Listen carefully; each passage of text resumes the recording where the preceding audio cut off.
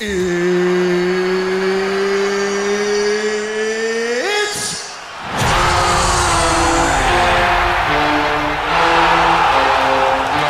got chills, man. I can't believe this is really gonna happen. It is gonna happen.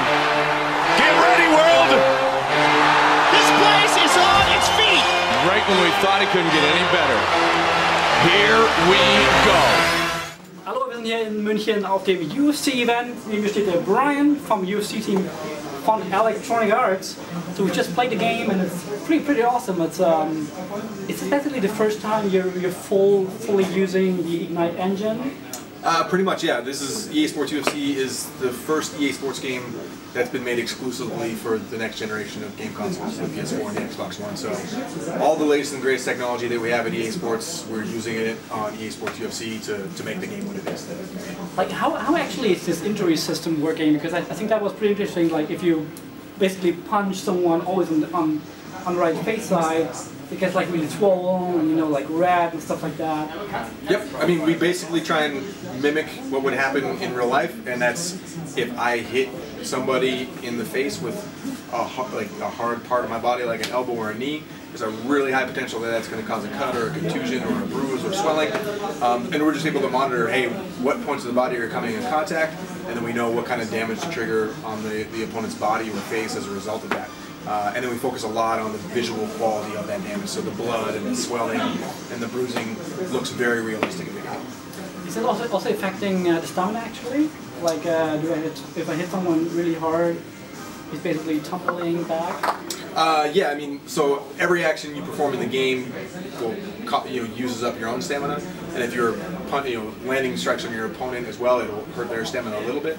But there is very much a meta game about stamina in the EA SPORTS UFC, where if your opponent has expended a lot of energy and they're low on stamina, any attacks you're doing at that moment is going to do more damage to them because they're more susceptible. They don't have the energy to sort of withstand your attack. So if you land a big shot when your opponent is tired, that's when you're going to see like a big hit reaction, or you'll knock them down or cause what we call a health event, which might be like you've injured their leg, or a liver shot where their body is really hurt, or they get really dizzy and wobbly.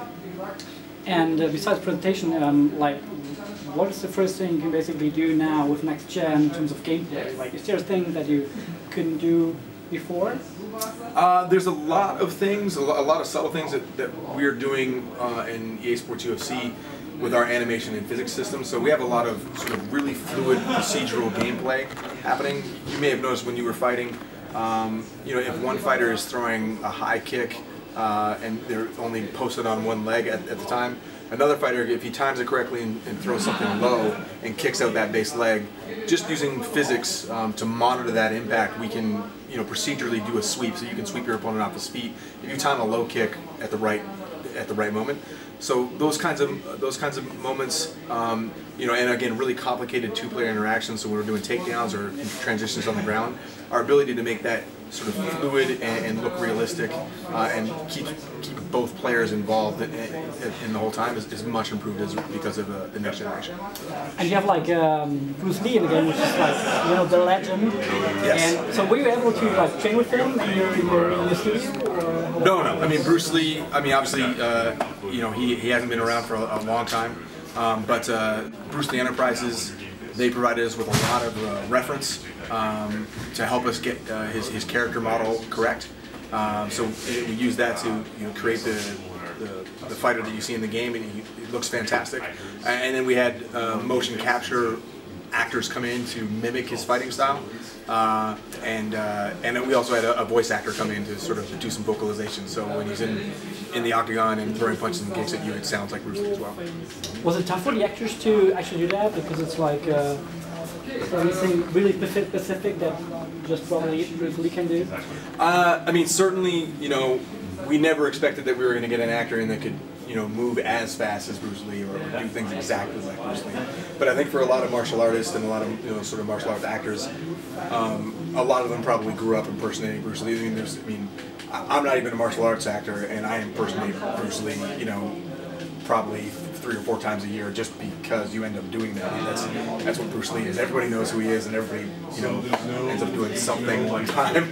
So it's not hard to find people that are well versed in impersonating or mimicking Bruce Lee in that area.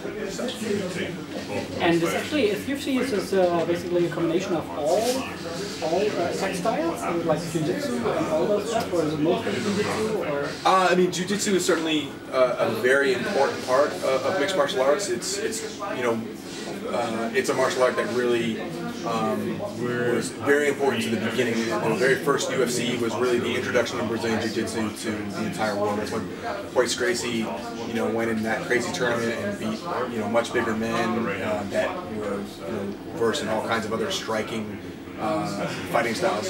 But now, in the modern day of UFC and mixed martial arts, you know, everybody is very well versed in the ground game, jiu-jitsu, wrestling, Muay Thai, boxing, kickboxing, and then there's all other kinds of little martial arts that sprinkle in there, whether it be sambo or capoeira or taekwondo, what have you. So it is a very robust catalog of different martial arts styles and fighting styles that make up modern day MMA. And fighters are always trying to look to different areas to find, you know, a move over here that could be applied and could be effective. But it's certainly not anymore about having, I fight in one style and that's all I do. It's you need to be well versed in all areas. So I think it's probably the first UFC game our readers will play. So can you give us any cool tricks, any cool strategies? Well, like I was talking about before, a very important aspect of fighting, whether it be in our game or whether it be in real life, is to be aware of your stamina levels. Right? If you go into the octagon, you just run to the center and just start throwing all the punches and kicks you can. You get very tired. You're going to be winded. You're going to be vulnerable. Your opponent's going to capitalize on that, and it's going to be a short night for you. So it's always very important to, you know, be deliberate. Think about what you're going to do. You know, attack with intent. Then take a break, recover your energy, and make sure that every attack you're doing is, you know, is going to do maximum impact, as opposed to just standing in front of each other and just swinging endlessly. That can be fun, don't get me wrong, but ultimately it's going to be just a roll of the dice, a crapshoot of who's going to land a shot first and then end the night, which can be, again, fun. But if you really want to have success, be deliberate, think about what you're doing, manage your stamina, don't get too tired, and capitalize on your opponent if they get over aggressive.